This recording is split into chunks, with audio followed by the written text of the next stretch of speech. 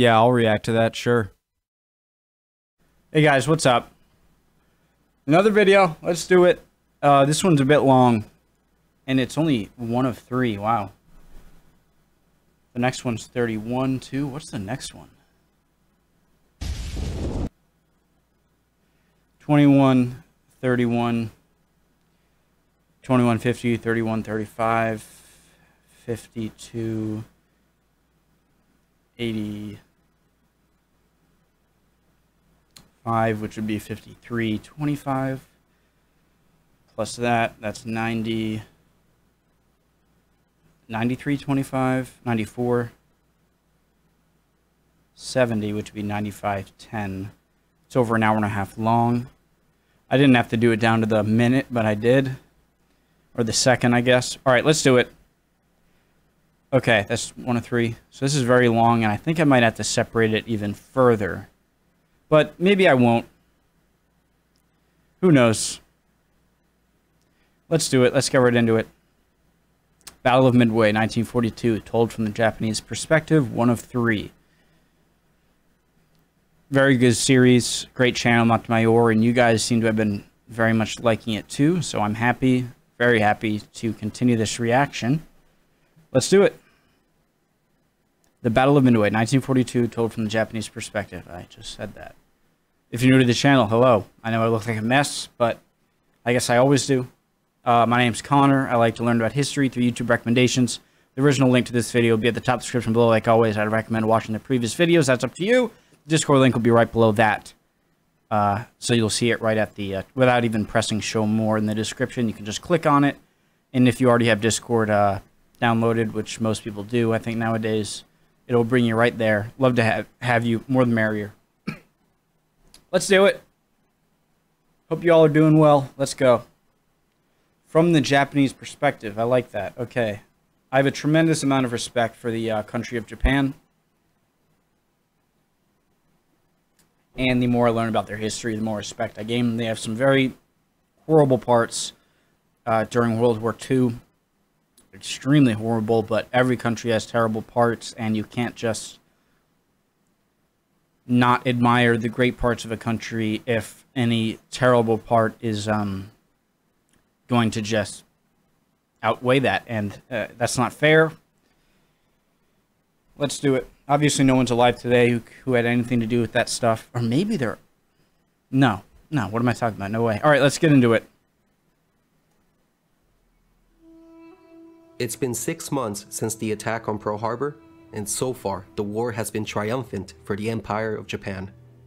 They had achieved a string of victories across the Pacific and had captured many research-rich territories. However, Japan still found herself in a difficult position. Despite all of their successes, their biggest opponent, the United States, had yet to show any signs of surrendering. I'm almost rooting for Japan. You can't root for people in history. You know the outcome. Sometimes I root for people on certain sides where I don't really know the outcome or much about it, but I just admire Japan a lot. I really do. This was worrisome. Japan needed to end the war quickly before the US, with its mighty industrial strength, ultimately defeated them. So what Japan needed was to win a decisive battle, one that would demoralize the Americans and finally bring them to the negotiating table. I forgot. If you're not ready to learn, there's the door. Just get the hell out of here. All right? You're in the wrong class. Get out. Go to home ec or gym or whatever. Let's do it. That would demoralize the Americans and finally bring them to the negotiating table. It was considered that America's center of gravity was its Pacific fleet, primarily its carriers. Destroy this, and you destroy their will to continue the war. Therefore, the only chance Japan had of winning this war was if the American carrier fleet was destroyed. But the question was, how to provoke the carriers from leaving its safe base. I just failed to drink that, fell out of my mouth. But were aircraft carriers at this point? Someone might have answered this for me. I think I might have asked this before. But were they the main targets of the Japanese? I almost was under the belief that the reputation of the aircraft carrier was built kind of during the World War II, and that at the time of the Japanese attack on Pearl Harbor, I guess their reputation was already solidified, and it was really, really lucky that the aircraft carriers were not in port at the time. But yeah, I didn't know that was their main target. But I the thought question battleships was still how reigned to supreme. provoke the carriers from leaving its safe base at Pearl Harbor. The answer: attack an objective the Americans wouldn't relinquish without a fight. And after much debate, it was decided that Midway would be that objective. If the Japanese attacked and invaded Midway, the Americans would certainly respond in force, and this would finally give the Imperial Japanese Navy a chance to annihilate the American carrier fleet once and for all. And thus, Operation MI was created with the objective of capturing Midway and destroying the Pacific Fleet. The Japanese premised their plan on achieving surprise, and therefore would have to make the 3,000-mile voyage on radio silence. I like how they went up to Also, they were Alaska. to disperse their forces in order to avoid detection and mask their intentions. Right. Going up to Alaska to kind of do a little juke, like make them think that you might be going to attack American soil. In conjunction, Or not American soil, just, you know, a different spot. there was obviously. another I'll stop operation to pausing. the north to take over the Aleutian Islands, which was codenamed Operation AL. And so on the early hours of June 4th, all the forces were in position to attack a small, tiny atoll in the Central Pacific. The stage was set for one of the most epic engagements in naval history. This is the Battle of Midway. The battle will be told from the Japanese perspective. The fog of war will be included during this video. Okay. That means you, the audience member, will only know the positions of the Americans the moment the Japanese commander knew of it. Okay, that's cool. This is to put the audience member in the commander's seat to see how they would have reacted themselves, given the unique circumstances and complex scenarios that plagued the I Japanese like on it. the morning of June 4th. All right, very So well. to start off, let's see who the commander was and what his forces were. Spearheading the MI formations were 4 top-of-the-line fleet carriers of the 1st Mobile Striking Force, also known as the Kido Butai. This was the most destructive offensive weapon the Japanese Navy had, and would be the main protagonist of the upcoming fight. Its commander is Vice Admiral Nagumo Chuishi. He was 55 and had assumed command of the 1st Air Fleet in April of 1941. He didn't get this post because he had naval aviation experience. In fact, he has specialized in torpedoes. He got the job simply based on seniority. It was said his command style lacked decisiveness and that he was too reliant on his staff. Nevertheless, in June of 1942, he was the most experienced carrier commander in the world. Nagumo had 4 carriers with him this day. His flagship was the Akagi. The Akagi was... I just want to give you guys a heads up. I promise I'll stop pausing so much, but I want to make sure this is a good experience for you guys, but I will not. And you guys have been so great telling me, don't worry, rewind when you have to, but I just want to stress it. I cannot just go through the video and miss something and then just not. If I miss something, I don't understand something, I will go back. I will not hesitate. And so I'm giving you a heads up. Was the oldest and longest of all the flat tops. She had a large aircraft capacity, and since she had been converted from a battlecruiser hull, possessed a high speed. The Kaga was a battleship conversion, so this made her the least maneuverable and the slowest of the 4. But she did embark the most aircraft. While So they typical squadron weren't strength was built 18, she herself carried 27 carrier attack planes. As carriers from the start. These 2 carriers were the stalwart warhorses of the Kido Butai. They packed a mean punch and were not to be messed around with. Next came the 2 dashing Cavaliers of Carrier Division 2. They were the smaller but more nimble Soryu class. They were designed from the keel up, had a good air group size, and a very high speed due to their light hulls and construction. However, the downside was that they were lightly armored. The Soryu came first, being commissioned in 1937. She was well liked in the Navy. Her near sister ship, the Hiru, was almost identical, but had a larger bridge and was slightly better armored. Rear Admiral Yamaguchi was the commander of Carrier Division 2, and he made the Hiru his flagship. He was another high-ranking member of the fleet and was known to be an aggressive, hot-tempered commander compared to Nagumo. From the 4 carriers, Nagumo had a combined strength of 248 aircraft, 260 total aircraft if one includes the scout planes from his escorting cruisers. What was equally important than the aircraft themselves was the quality of Nagumo's air crews. It wasn't a stretch to say that at this point in the war, the best naval pilots in the world were on board these 4 ships. After watching the Port Arthur stuff, the Sino-Japanese War, and the way, albeit, the distance that the Russians had to travel, still, they were extremely capable and just annihilated the Russian fleet when it was getting close to Korea or Japan, China, northern China. And so they are absolutely very capable, and that was 4 decades ago, prior to this. At this point in the war, the best naval pilots in the world were on board these 4 ships. Nagumo's mission was not going to be a walk in the park. He essentially had a dual mission. 1. Take out Midway. He needed to neutralize the base and its aircraft before the invasion convoy arrived 2 days later. And task number 2 was to keep a lookout for enemy carriers that might appear in the defense of the islands. Now this was unlikely, as the Americans were not expected to react so quickly to the invasion. But as a safe measure, he was to keep half of his strike force armed with anti-shipping weapons in the event the Americans did show up early. Okay. It has to be mentioned here that there were some ominous signs for the Japanese. As mentioned, the Japanese were counting on surprise for this bold operation to succeed. However, on the eve of battle, there were signs that this may not be going their way. Intelligence had revealed suspicious enemy activities around Midway, meaning the Americans were more alert than they should have been. I don't know much about the Battle of Midway, but I do, if I remember correctly, I believe America did, know what was going on before the, I could be wrong, but I think they knew ahead of time.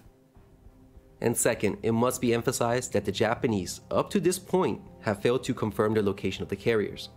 The Japanese believed they would have to face against 2, possibly 3 carriers to their 4, so it was imperative that they get a confirmation of their whereabouts. It was believed that they would still be in Pearl Harbor during the first days of the operation, and there were 2 attempts to verify this.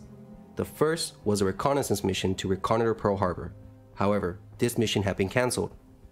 But there was still a fallback plan. A picket line of submarines ahead of Nagumo's force, and so far, none of them had reported anything at all. This indicated to Nagumo that the American carriers were most likely still in port.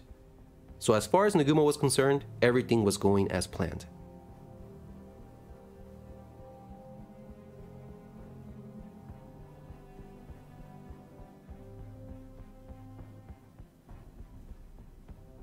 Dawn, June 4th. Compared to the scattered cloud cover to the northeast, the Kido Butai found itself under low but light cumulus clouds. The carriers continued to steam into the wind, which was coming from the southeast, to prepare for the air raid. At 04:30, a strike of 108 aircraft was launched against Midway. All of these planes were launched in just 10 minutes, a testament to the skill and training of the Japanese pilots. Leading the strike was Lieutenant Tomonaga Joichi. He was a veteran of the air war over China, but this would be his first combat sortie against the Americans. Nagumo had to keep the other half of his planes in reserve in case American carriers appeared. The pilots in this group were the A-Team, the best the Kido Butai had to offer. Akagi's torpedo squadron was said to be the best in the Navy, while Carrier Division 2 had the reputation of having the best dive bombers. Any report of an American carrier, and these pilots would make easy work of them.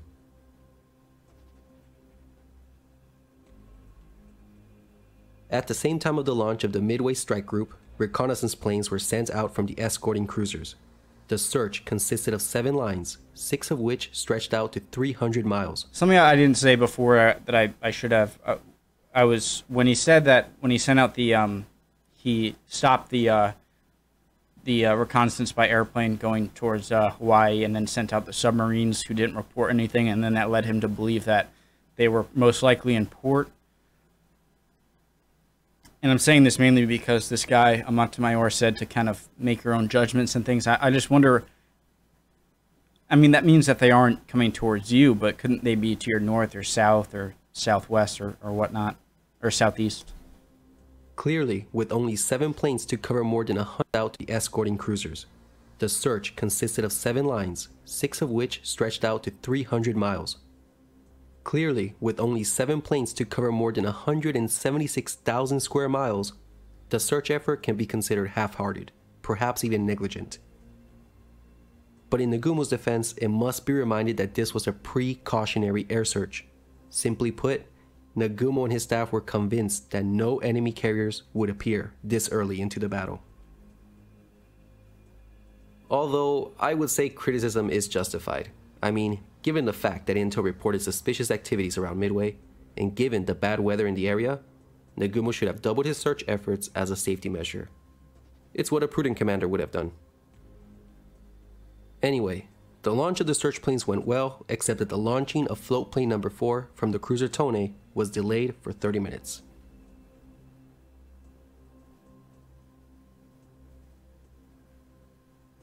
Thanks, you guys, by the way, clarifying in a past video the difference between a float plane and a boat plane and, you know, a regular plane, where the boat plane, its hull can land and take off, you know, sitting on the water like a boat, where the float plane has these kind of, I'm not sure if they were inflatable pontoons.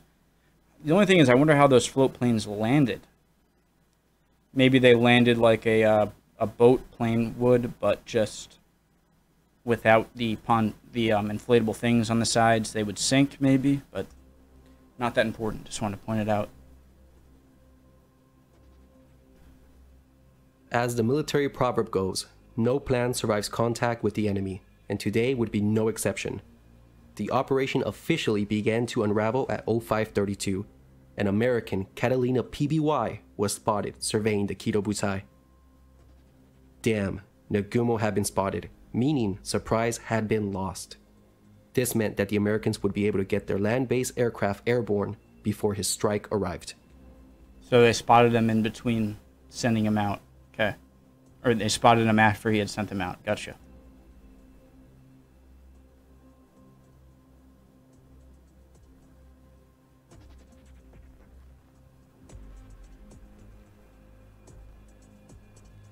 As predicted, the Americans had been able to launch all of its planes before the strike arrived. The bombers went to attack the Japanese carriers. Only the fighters stayed behind to defend the islands. These were 18 obsolete Buffaloes and 6 Wildcats. So if the aircraft carriers were spotted by the Americans, assuming that the Americans could see the decks of the aircraft carriers and see if the planes had left already, I'm just wondering if the U.S. was sure that when they spotted the carriers that the attack planes had already been sent, or if it was kind of, they weren't exactly sure. They intercepted the Japanese at 0620, 30 miles from the base. They never stood a chance with the more agile Zeros. In the ensuing battle, 13 Buffaloes and 2 Wildcats were lost. The carrier strike aircraft pushed through and began their bomb runs. Carrier Division 2 level bombers struck first at 0634. The dive bombers would come next at 0640. On Easter Island, the power plant, command posts, gasoline lines, and mess hall were destroyed, but damage to the runways was minor. Not the mess hall. On Sand Island, the oil tanks were set ablaze and the water lines were hit. A seaplane hangar and various base facilities were also destroyed. For their effort, American fighters and anti-aircraft fire destroyed 11 Japanese planes. Another 14 would be rendered unserviceable when they landed back on their carriers. That's a 23% loss. The damage to Midway support facilities had been heavy, but the base wasn't out of the fight. The air group commander, Lieutenant Tomonaga, looked back at the condition of Midway and with great dissatisfaction had to report back to Nagumo that a second strike was needed to neutralize the base.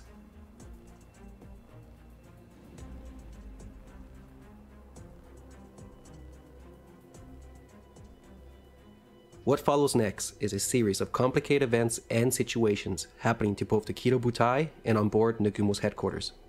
So I'll tackle them separately, starting with the initial airstrikes against the Kido Butai. At 0710, 6 TBF Avengers and 4 Army B-26s were spotted approaching the Japanese carriers. This would be the first of 4 separate attacks from Midway base aircraft that would harass them throughout the early morning. Over 30 fighters were sent to destroy the 10 American warplanes. The Avengers selected the Hiru. Zero swarmed over them, and one by one, the torpedo bombers were shot down. only 2 were able to launch at the Hiru, but from extreme range, and they missed. The 4 B-26s, which had been modified to carry torpedoes, went for the Akagi. Only 2 were able to launch, but they both missed. The real danger was posed by the last B-26. The damaged bomber made no attempt to pull out of its attack. Instead, it headed directly for Akagi's bridge. Nagumo and his staff saw this and were shocked. The Americans were not supposed to show this kind of bravery. The bomber pressed on, it was by the last B-26. The real danger was posed by the last B-26. The damaged bomber made no attempt to pull out of its attack. Instead, it headed directly for Akagi's bridge. Nagumo and his staff saw this and were shocked. The Americans were not supposed to show this kind of bravery. The bomber pressed on and at last minute, narrowly missed the bridge and crashed into the sea. His suicide attack had failed, but surely it had given Nagumo and his staff one hell of a scare. Despite the bravery and determination, the attack had failed to achieve a single hit. 5 Avengers and 2 Marauders had been shot down. The Japanese lost 2 zeros. Half an hour later, at 07:53, a new force was spotted approaching the mobile force. 16 Marine Corps Dauntless dive bombers. 9 Zeros set out to destroy them. The dive bombers pressed on and went for the Hiru. Instead of going for a steep dive, ensuring accuracy, these planes conducted a glide bombing attack. They were clearly inexperienced pilots if this was their way of attacking. They managed to bracket the Hiru with some near misses, but ultimately no hits were scored. They lost half of their squadron, leaving only 8 survivors to return to Midway. The Japanese lost only 1 0. And shortly after that attack, 15 Army B-17s attacked from 20,000 feet. At this altitude, the B-17s were immune to the anti-aircraft fire below them. However, this also greatly diminished their accuracy. They went after the Soru, Hiru, and Akagi, but the carriers below them had more than enough time to conduct evasive maneuvers and avoid the bombs. There were no losses on either sides and no hits were scored. Only near misses on the Soru and Hiru caused any alarm. A remarkable set of photographs were taken at this moment. Here's the Hiru dodging a couple of very near misses. Blows my mind. Note how the 3 fighters of Combat Air Patrol on their flight deck. How these things can maneuver. Here, and, we got the Akagi, Nagumo's flagship, while under attack. Easily noticeable is the red rising sun painted on the deck. And the third picture shows the Soru. She's conducting a tight turn to starboard to avoid being hit. Carrier doctrine and flight deck operations need to be commented on here. During attacks, the main priority was obviously the defense of the carriers. This came in 3 forms: anti-aircraft fire, combat air patrol, and evasive maneuvers. Japanese anti-aircraft fire capabilities were very weak, so could not be counted on. Their evasive maneuvers were not. So this left fighter cover and evasive maneuvers as the main forms of defense for Nagumo's force. There was a downside though. 1. Due to the evasive maneuvers that require wild and violent turns, it was obviously dangerous to spot or launch a squadron of aircraft while being bombed. So I would love to see a ship as large as one of these things just moving and turning as fast as it can. That'd be a crazy sight. To spot or launch a squadron of aircraft while being bombed. So let's say you wanted to launch an airstrike, but then you found yourself under attack. It would actually be better to wait until the attack was over to then fly off for strike. And second point, as these pictures show, Japanese flight decks had to be kept clear anyways during air attacks for the replenishment of their own fighters. And this was rather frequent since the Zero had about 7 seconds of cannon ammunition. Fighters were given priority because they did after all provide the most effective measure of defense. Hence, the only activity you would see during attacks was the recovery, replenishment, and relaunching of these small packets of fighters. 3 at a time, sometimes 6 at a time. In other words, and the point I'm trying to drive in here was that, as a general rule, you couldn't launch a strike while under attack. So let's just say hypothetically that at this moment Nagumo wanted to send a strike. It was prudent to just wait until the attack was over, maybe 15-20 minutes, and then launch his aircraft. So maybe these attacks aren't being accurate or deadly, but they are hindering flight operations. Keep this in mind as you will see the fateful consequences of it. Okay. Midway's final attack came at 0827. 11 old Marine Corps Vindicator dive bombers arrived from the southeast. These were obsolete bombers and they wisely decided not to go for the formidably defended carriers. Instead, they selected the battleship Haruna as their target. There were 11 fighters on combat air patrol to oppose them. The Americans persisted and made their dives on the Haruna, but once again, none of them scored a hit. 2 Vindicators were lost during the attack. And in the midst of all of this, a submarine had been spotted, and at 0825 it fired a torpedo at the battleship Kirishima. The battleship dodged. I'm supposed to be putting myself in the shoes of the Japanese here, and so I want to be like, show a little bit of emotion and be like, nice, that, but at the same time I'm like, oh, that was an American pilot that just went down. And so I just have these like mixed emotions that just cancel each other out, and I feel like I'm just being like straight faced. And in the midst of all of this, a submarine had been spotted, and at 0825 it fired a torpedo at the battleship Kirishima. The battleship dodged it by turning to port, and the destroyer Arashi was detached and sent in pursuit to chase down the submarine.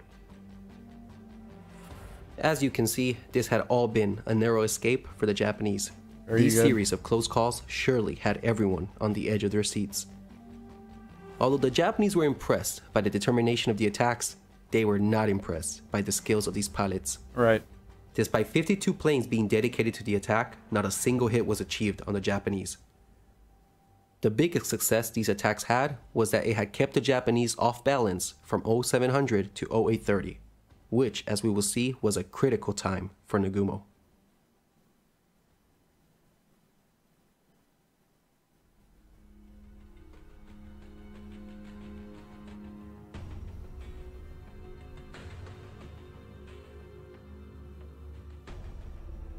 During the early morning attacks on the Kido Butai, a more serious situation was developing in the high command with Nagumo and his staff. Shortly after 0700 hours, Nagumo received Tomonaga's report that a second strike was needed. The news was unpleasant, but had actually been expected. How could a force of 72 bombers, half of which were armed with medium-sized bombs, be expected to neutralize a fortified base? He could allow Tomonaga's flight to return, refuel and rearm, and then send them back. But of course, this would take hours to complete, allowing the Americans to lick their wounds and reform their defense. This would contribute further casualties. He could allow Tomonaga's flight to return, refuel and rearm, and then send them back. But of course, this would take hours to complete, allowing the Americans to lick their wounds and reform their defense. This would contribute further casualties. Or alternatively, he could strike the Americans while they were still down. He could use his reserve aircraft, who at the moment stood idly by doing nothing. But these were exclusively off the table because Yamamoto had ordered them to be reserved in case of an enemy carrier task force appearing. But surely, Yamamoto wasn't expecting Nagumo to fight an entire battle with only half his strength. I mean, come on, this was tantamount to making Nagumo fight this entire battle with one arm tied behind his back. Better than both arms tied behind your back. And this right here had been the fault in the whole Midway plan. There simply weren't enough planes. There weren't enough planes to do the dual mission, to both attack Midway and to keep a reserve in case enemy carriers appeared. So it's almost as if you're, by making sure both you can send out attack planes and have reserve planes for defense if another carrier comes in, an enemy carrier, it's almost as if you're ruining the whole plan by making sure you cover both areas. You either keep all your planes and put out a massive attack when you see the carriers in range, or you put out all your planes to completely destroy their targets. And if you're caught with your planes out, defenseless, then you're defenseless. But maybe you have to commit one way or the other. So Nagumo looked at the maps, and by now his air searches were reaching their maximum range, and so far nothing had been found or reported. So why not use these planes for the second strike? And let's not forget that at this moment a Maverick plane from Midway had just tried to suicide crash into his bridge. Midway was clearly still a threat, and as long as its airbase was operational, it posed a danger to his carriers. This is what probably prompted Nagumo's consequent decision. Midway had to be neutralized. Thus, at 0715, Nagumo went against Yamamoto's orders and ordered the rearmament of his reserve aircraft. Seems like the right decision for me. The rearmament process began in the hangars below. Torpedoes were removed and land bombs installed. The dive bombers weren't affected by this because they were armed once they had been spotted on the flight decks. So in reality, this chaotic, fast-paced rearming process was happening only in the hangars of the 1st Carrier Division. All in all, this process was going to take about an hour and a half to complete. Then, 30 minutes into the rearmament process, at 0745, Nagumo received a report. That Tone plane, the one that had been delayed, ran across an American force. Sight what appears to be 10 enemy surface units. Nagumo was stunned. He quickly cancelled and reversed the rearmament order and took stock of the situation. It will Great job, by the way, on the Montemayor's great job on the fog of war kind of strategy, helping us get into the mind of the Japanese. Really cool. I don't see a lot of videos do that. The report. That Tone plane, the one that had been delayed, ran across an American force. Sight what appears to be 10 enemy surface units. I'm not American. I'm Japanese right now, all right? Japanese. Go get him. Stunned, he quickly cancelled and reversed the rearmament order and took stock of the situation. It will basically boil down to 2 options for him. Send an immediate strike right now, or send a strike after Tomonaga's planes were recovered. This is what is most commonly known as Nagumo's dilemma.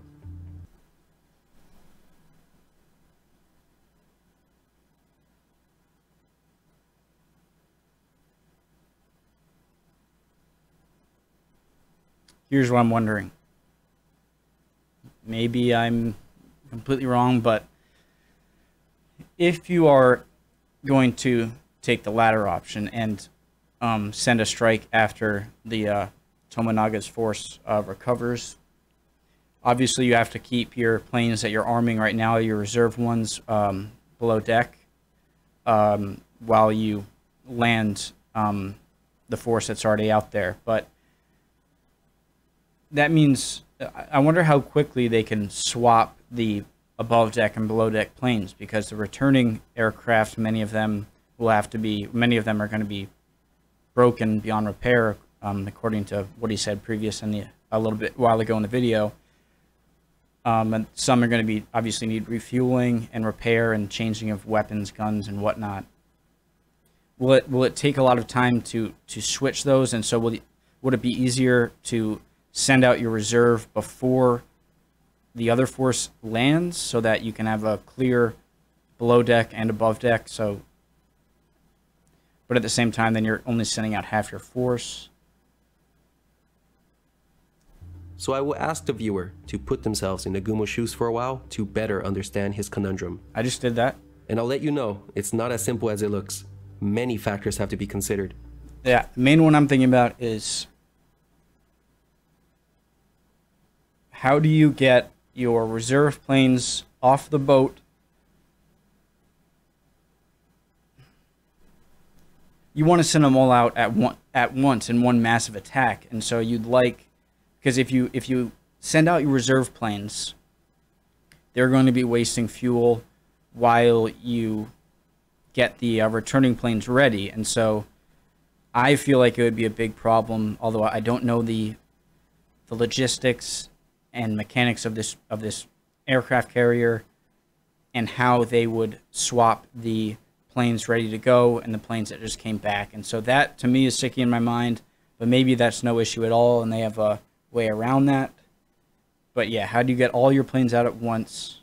Keep in mind that you would have had only 15 minutes to decide on the correct course of action. I got it. So let's first dive into the aggressive option, which is attacking immediately. Okay. First off, the sighting didn't even make sense. Based on the location, Tone number 4 plane was never supposed to come across it. Either he wasn't where he was supposed to be, or the task force location was incorrect. This brings up the composition factor. It was unknown. What did 10 ships mean? It could be a carrier task force, or they could simply be auxiliary ships. Nagumo didn't know, and this was unsettling. What if he sent a strike and the sighting proved to be just destroyers or support ships? This had actually happened to Admiral Takagi a month earlier in the Battle of Coral Sea. Nagumo did not want to... Yeah, but I'm not saying that it would happen again, but then the Americans ended up making the same mistake. Obviously, you can't rely on that happening twice. Repeat of that mistake. But there were two additional alarming clues about the sighting. Why was there a force 240 miles northeast of Midway? There would be no reason for a force to be in this location unless it contained a carrier. And if it was a carrier, it would be in a prime position to unleash an attack on the Japanese's flank. Good deductive reasoning. And more importantly, why was it steering into the wind? As it was known, it was procedure for aircraft carriers to steam into the wind when launching their aircraft. Nagumo and his staff apparently saw the validity of these two clues. That makes sense, so it would create more lift. That makes a lot of sense. You don't have a very long runway, and if the plane is traveling with the wind, then I'm assuming that it would be much harder to create lift going with the wind than against it, where the wind is coming at you and going under the wings and creating lift. So that makes sense. But in the end, came to the conclusion that it was most likely just a surface force. Why? After all that... the rearmament process wasn't as devastating as many believe. The Val dive bombers weren't affected by this, only the Kates. 34 had been armed with torpedoes, but now only 19 were ready. 15 had been switched to land bombs. So instead of having a full strike complement of 78 planes, he now only had 64 planes properly armed. Although that's only a difference of 15. 64 planes were more than enough to sink any task force encountered. And here's the third factor, time. Nagumo was restricted on time because Tomonaga's force would soon be arriving at about 0815 and they would be low on fuel. Meaning they had to be landed quickly unless they were forced to ditch at sea. This was the worst timing ever for Nagumo. Japanese flight decks were restricted in that they could only do one operation at a time. They could either launch, recover, or spot aircraft. I thought about that. Give me props for that, all right? That's what came to my mind. Only do one operation at a time. They could either launch, recover, or spot aircraft. Thus, Nagumo had to decide, either launch his counterstrike now, or recover the Midway strike. The fuel situation was troubling. If he didn't want to lose any more planes through ditching, he needed to finish the recovery by 0845, the latest. Why 0845? Well, let's take a look and work backwards to calculate the time constraints. It's 0745 now. Tomonaga's planes had enough fuel to fly overhead until about 09. I was considering at the beginning splitting this into 2 videos, but I'm really loving it so far. I can't believe it's already 25 minutes in, and we're just going to do the whole thing. Well, let's take a look and work backwards to calculate the time constraints. It's 0745 now. Tomonaga's planes had enough fuel to fly overhead until about 0915.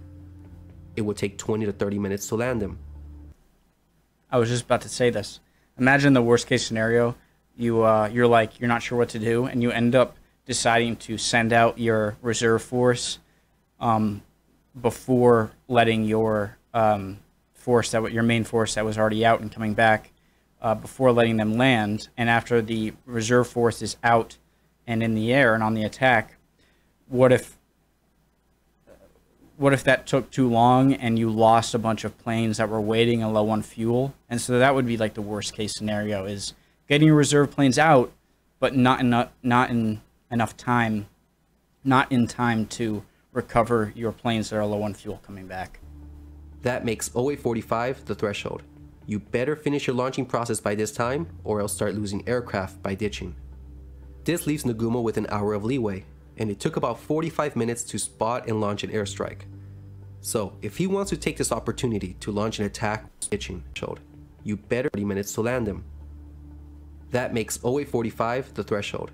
You better finish your launching process by this time, or else start losing aircraft by ditching. Right. This leaves Nagumo with an hour of leeway, and it took about 45 minutes to spot and launch an airstrike. So if he wants to take this opportunity to launch an attack with what he's got, he can. But he would have to start the process by 0800 the latest.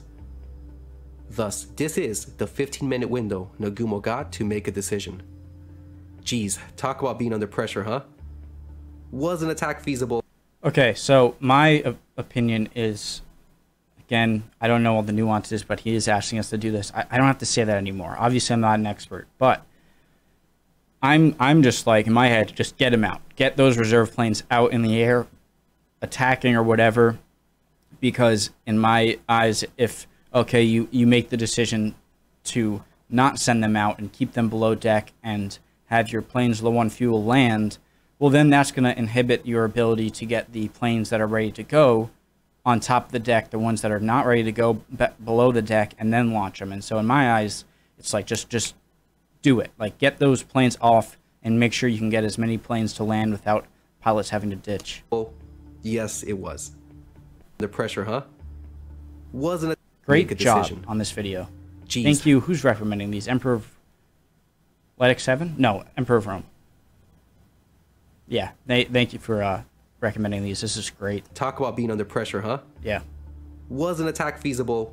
Yes, it was. It would be a tight squeeze, but if he began now, by 0800, by 0845, his counterstrike would have taken off, and Tomonaga's planes, who would be flying on fumes at this point, would then land. Get the Americans, go. However, scratch that hypothetical, because at 0753, the Kido Butai came under attack by those dive bombers. Theoretically, he could still launch a... However, scratch that hypothetical, point would then land. However, scratch that hypothetical, because at 0753, the Kido Butai came under attack by those dive bombers. Theoretically, he could still launch a strike while under attack, although this was rarely done in combat and it was extremely risky. But one thing was for sure, that 45-minute launching process would have definitely stretched out closer to the length of an hour. As a result, the possibility of Tomonaga's air group having to commit a mass ditch would become likely. Disposing of perhaps dozens of aircraft at the start of a battle was unthinkable. So maybe scratch it. So Nagumo had to decide, does he attack this unknown target based in this sketchy, unconfirmed location with some of his planes carrying the wrong ordnance and risk losing additional planes by unnecessary ditching? So I really do have no idea whether this force... I like this. I know America ends up winning the Battle of Midway. Do we? We do, right? Yeah. But I do have no idea if this attacking force ends up being the one that deals the decisive blow. But it seems like everything is pointing to the fact that this does have a carrier. So I'm going to guess that this is going to have a carrier, at least one, and just get them out. Obviously, attacking planes, making it shorter, making it longer to get out all of your reserve planes is a huge factor. And that might make me, depending on how far I am in the stage of launching the reserve aircraft, if I'm early on, maybe I'd be like, all right, halt it, keep them below, get your anti-aircraft guns out, shooting, and land your planes low on fuel. But if you are more further on in the process of launching your reserves, then I don't know. I'd have to see what is, how much time can I get these planes back underground or back under deck, below deck, and land my ships. So it would depend. Or he could simply wait until Tomonaga's strike had landed, and then after recovery, launch a full balanced strike at whatever plane with some of his planes carrying the wrong ordnance and risk losing additional planes by unnecessary ditching. Or he could simply wait until Tomonaga's strike had landed, and then after recovery, launch a full balanced strike at whatever this target is with the proper ordnance. Okay, I like that. This was clearly the ultra-safe choice that offered no unnecessary risk. But what made Nagumo think he still had time? Well, if we take the reported position at face value, the location meant that even if this force contained a carrier, it wouldn't have been within strike range of an escorted strike. The Americans would have to close the distance and then launch a strike, which meant it wouldn't reach Nagumo's carriers until about 10:15, some 2 hours from now. Thus, Nagumo would have the time to launch his own counterstrike before he himself was reached. So I asked the viewer to press pause and consider the options. Nagumo would out 10:15, some 2 hours from now. Thus, Nagumo would have the time to launch his own counterstrike before he himself was reached. So I asked the viewer to press pause and consider the options. My mind is made up. Wait, but the safety strategy of I'd say this. I am siding with the immediate strike right now.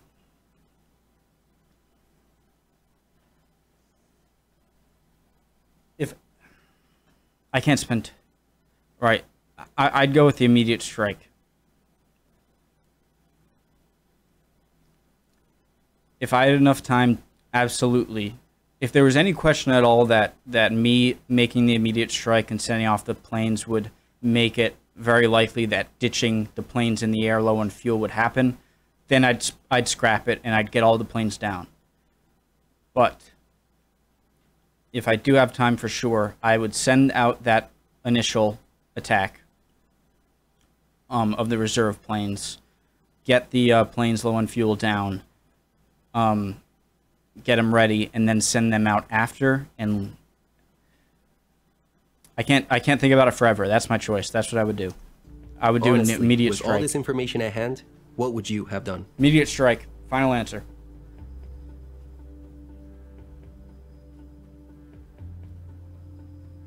With the conservative mindset that Nagumo had, it's not too difficult to imagine which course of action he took. Second. He went for the safest option. He would recover his planes first, and then launch a powerful, well-balanced strike at the enemy. Nagumo opted for this choice because it promised mass and coordination over anything else. For as much as Nagumo has been criticized, his decision was doctrinal.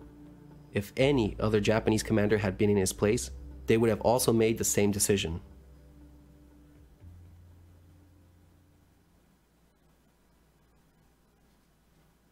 So let's continue the saga. Down below, the crews in the hangars worked feverishly to change the Kates with land bombs back again to torpedoes. In the midst of all the chaos, the bombs were not stored away safely. Instead, they were laid haphazardly around the hangar. Above in the bridge, Nagumo waited impatiently for further information. I don't know exactly what it takes to make one of those explode, so my anxiety differs based on that information. Above in the bridge, Nagumo waited impatiently for further information. And it wasn't until 0820 that identification... Sorry, are those sandbags? Are those sandbags in order to protect the, the coordinating tower here? I forget exactly, command tower from enemy plane fire. I mean, as much as you can. Further information. And it wasn't not stored away safely. Instead, they were laid haphazardly around the hangar. I'm having fun. This is like fun. Impatiently I feel like for I'm further information. participating. And it wasn't until 0820 that identification of the surface units finally came through. There's a carrier. The enemy is accompanied by what appears to be a carrier. This was dreadful news. Well, you may ask, why not attack now that you have definite confirmation of a carrier? Well, it would still take 45 minutes to get the aircraft out of the hangar. I know it's a 50-50 chance, but my amazing mind... I'm joking. But I just figured, why ignore all of the signs that show that, this is weird. Why is this over here? Why are they flying against the wind or coming against the wind? Everything pointed to that there's a good chance there's a carrier. My guess was right. My educated guess. Spotted and launched. That you have definite confirmation of a carrier. Well, it would still take 45 minutes to get the aircraft out of the hangar, spotted and launched. Meanwhile, Tomonaga's air group would all run out of fuel and crash into the sea. And just there, you lost 97 planes. Also, the strike would have to go unescorted 45 minutes to get the aircraft out of the hangar. I'm rewinding. Whatever. Spotted. I need to understand. Well, it would still take 45 minutes to get the aircraft out of the hangar, spotted and launched. Still attack now that you have definite confirmation of a carrier. Well, it would still take 45 minutes to get the aircraft out of the hangar, spotted and launched. Meanwhile, Tomonaga's air group would all run out of fuel and crash into the sea. And just there, you lost 97 planes. Also, the strike would have to go unescorted since all the fighters had been brought up to assist in the air defense of the mobile force during the recent attacks. So the option of launching an unescorted strike, which was bound to receive heavy losses and lose 97 planes through mass ditching, wasn't seriously going to be considered by Nagumo. Basically, it was too late for Nagumo to attack now. He had made his bed, and now he had to lay in it. He would have to wait.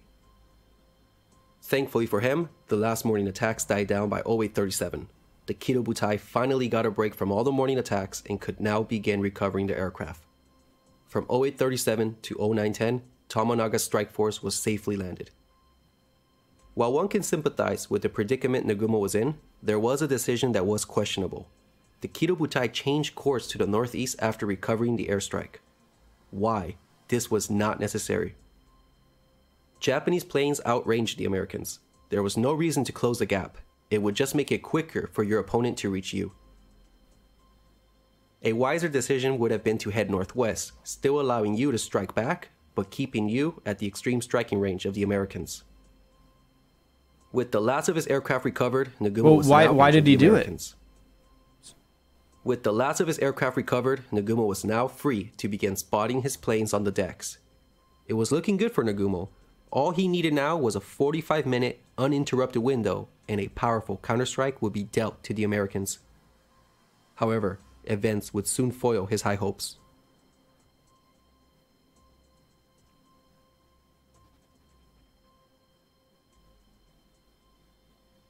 Damn Americans. Off to the north, enemy aircraft were spotted. Damn, instead of preparing to launch his strike, Nagumo would now be forced into evasive maneuvers and focus on protecting his carriers from the forthcoming assault. These 15 Devastator torpedo bombers were coming in and with no escorts. They would be easy prey for the 30 fighters that were protecting the mobile force. The 4 carriers turned to port to present their stern to the incoming attackers. What followed next was a stern pursuit, which put the Devastators at a disadvantage because of their slow speed. They could barely break 100 knots while carrying their ordnance. The fighters swarmed over them with impunity and they were cut to pieces. 2/3 were intercepted before they were even close to making their run-ins. Only 3 got close enough to threaten the Soru, but ultimately only one, just one of the 15, was able to launch its torpedo. However, not only did his torpedo miss, but the pilot was shot down himself. I mean, yay. I did such a... I'm like, no, but wait, I'm from the Japanese perspective right now. But the pilot was shot down himself. Yeah. The attack had lasted about 15 minutes. Although the Japanese probably didn't know it at the moment, they had just destroyed an entire squadron. And there were no hits to stand for it. There would only be one survivor of the 30 aircrew who participated in this heroic attack. Trying so hard not to salute. But as soon as that attack was over, at 0940, another one began, this time from the south. It was at this time that Nagumo had to have realized that his mobile force was in serious trouble. It was imperative that Nagumo get his planes off the deck before being hit himself. All he needed was a 45-minute window to launch an airstrike. But during attacks, he couldn't launch a strike because his flight decks were solely occupied with the replenishment of the combat air patrol fighters. To add to the mess, he was in a dangerous state because at the moment, he was at his most vulnerable. His planes were fully fueled, armed, and parked densely within the hangars of his carriers. And more disturbingly, it was clear that these were carrier-based bombers. Obviously, the reported location of the carriers had been wrong this whole time. They had actually been 55 miles closer when they were spotted at 0728. Thus, his mobile force had been within American strike range this entire time. This is a clear example of the fog of war. Just like at Coral Sea, the Japanese commander had made a decision based on the information at hand. Although unbeknownst to him, the information had been incorrect. Sometimes you can just plain out have bad luck. One thing was for sure, Japanese scout planes needed to practice their ship identification and spotting skills. Yeah. Oh well, maybe Nagumo can dodge this attack as well. The 14 torpedo bombers came in, unescorted. The two divisions had selected the Kaga as their target, and they were trying to do an anvil attack on the slow carrier. But it would be difficult to do with their slow lumbering planes. Initially, they came in unopposed, but then Zeros swarmed over them and the rightmost division took the brunt of the attack. Two torpedoes were launched, but the Kaga dodged them. I'm wondering, do ships stop anti-aircraft firing their anti-aircraft guns when their own fighters are engaging? Or do they just try and shoot, and if they shoot down their own, they shoot down their own? I'm assuming additional Zeros added to the fray, only 3. With additional Zeros added to the fray, only 3 torpedoes from the other division were released. But just as before, the Kaga skillfully avoided them as well. Once again, an attack had been pressed on gallantly by the Americans, but it had been ineffective. 9 of the 14 bombers were shot down, and of these 5 survivors, 1 had to ditch on the return trip. Only 1 Zero was lost. Japanese and when that attack finished, guess what? Edge. Another one began. You have got to be kidding. For the last 50 minutes, these piecemeal attacks, although as ineffective as they were delaying the launch of the desperately needed Japanese counterstrike. And more frightening, judging this to be the 3rd torpedo squadron, there definitely had to be more than 1 carrier. Actually, there wasn't just 1, there were 3. Boy, was Nagumo in trouble. Also, the Japanese must have asked themselves at this point, where were the dive bombers? If the Devastators had made it this far, an imminent dive bombing attack was sure to come. But something was different with this forthcoming attack. These 12 torpedo bombers came in with an escort of 6 Wildcats. The Zeros set out to intercept them, but little did they know they were in for a surprise. For the first time in the war, the famous Thatch Weave was used, named so by its creator Jimmy Thatch, who was leading the division. The planes would start in a beam defense position. Once a Zero was on the tail of a Wildcat, the 2 sections would turn towards beam defense position. Thatch, who was leading the division. The planes would start in a beam defense position. Once a Zero was on the tail of a Wildcat, the 2 sections would turn towards each other. This allowed one section to get a head-on attack on the chasing Zero. It would either kill or brush off the Zeros on your partner's tail. The process could easily be repeated. Interesting. Did they say the Thatch? Thatch Weave. The planes. The process could up to this point in the. This defensive maneuver stunned the Zero pilots. Process could easily be repeated. This defensive maneuver stunned the Zero pilots. Smart. Up to this point in the war, the Japanese pilots would always come out victorious in dogfights against their opponents. But now they were the ones getting beaten. 4 Zeros were shot down and only 1 Wildcat was lost during this interception. Thatch and his fighter squadron alone attracted the attention of over 20 Zeros. Many things have to be acknowledged at this point. First, the escort had done an excellent job. 11 of the 12 Devastators were actually able to push through for their run-ins, and this posed a considerable threat to the carriers. This caused the remaining Zeros, who were looking out for any nearby dive bombers, to descend from their high-altitude patrols to shoot down these intruders. Therefore, as we can see, the northeast sector became a magnet, sucking in all the fighters on combat air patrol. Disturbingly, this had the effect of leaving the carriers with no overhead protection.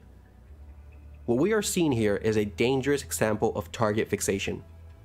All eyes were glued on this developing threat that the situational awareness, that is, keeping a lookout for any other threats, was forgotten. This was leaving the Kido Butai in a vulnerable state.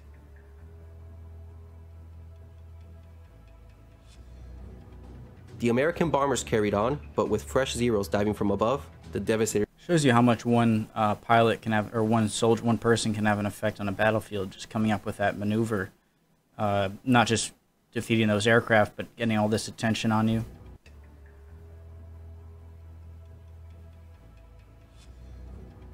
The American bombers carried on, but with fresh Zeros diving from above, the Devastators stood little chance to prevail. The same story played out, and over half were shot down. Eventually, only 5 would end up launching at the Hiru, but the Japanese carriers successfully avoided them. They're The so end result good. would be that 10 of the 12 torpedo bombers were lost, and one of their 4 escorts for no hits. This last torpedo attack probably accounted for about 7 fighters.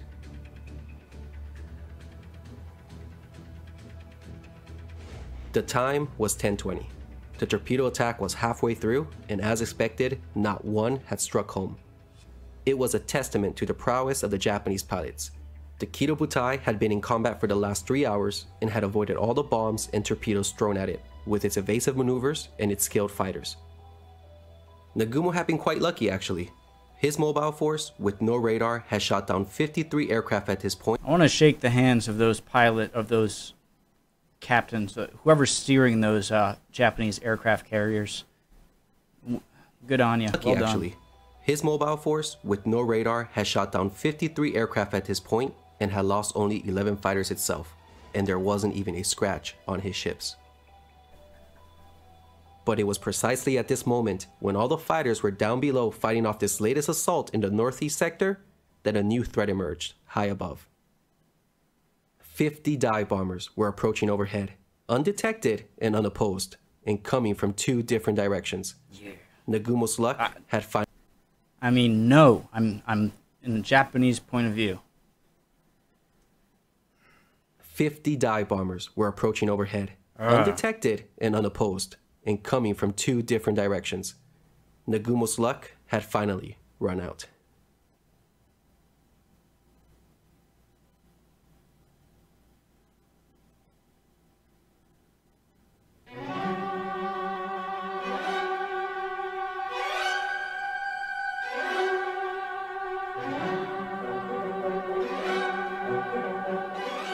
The Kido Butai had never been faced with defeat before. In the previous 6 months, they had ruled the seas. They had sunk 5 capital ships, a light carrier, 2 cruisers, and half a dozen destroyers. But now, their unbroken string of victories would come to an end. These dive bombers weren't rookies like the Midway base bombers. These were the A-team of the Pacific Fleet, and with no opposition, the result would be deadly. From the south came 2 squadrons, and they all teamed up on 1 carrier, the enormous Kaga. 30 dive bombers began their steep dives from 19,000 feet. The Kaga was practically taken by surprise, and she received 4 hits. One of which landed on the bridge, killing the captain and his staff. The planes, being fully fueled and armed inside the hangar, ignited, causing a chain of secondary explosions. She quickly became an inferno. And all of those scattered around haphazardly, when they were switching the ammunition, obviously wouldn't help the explosion. Causing a chain of secondary explosions. She quickly became an inferno. The Soru was attacked by 13 dive bombers. 3 bombs were placed evenly along the center of her flight deck. All her hangars were hit, and just like the Kaga, the bombs set off a chain of explosions inside the ship. Fires immediately engulfed the carrier. It looked as if the Akagi might get off scot-free. However, when the Kaga was being pummeled, 3 dive bombers peeled off at the last moment and went for her. With pure skill, a bomb was dropped in its upper hangar. It didn't seem serious at first. A carrier this big could have certainly survived this single hit. But just like her sister ships, the planes and bombs inside her hangars began to detonate. Thereafter, fire spread uncontrollably, and the Akagi, the flagship of the Kido Butai, was doomed.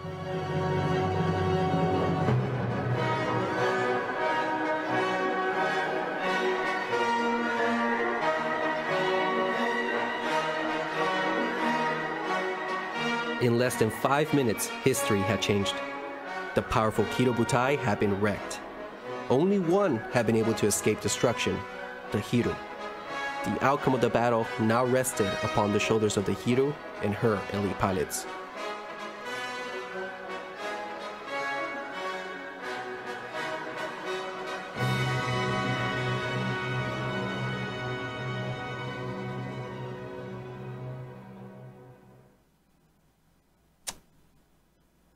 Wow, that was an experience. That was awesome. I haven't felt like that since the Napoleonic, like the Marshals and Napoleonic Wars series on Epic History TV.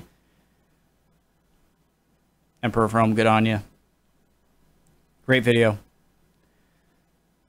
Be back with another one soon, guys, for sure. There are multiple parts to this.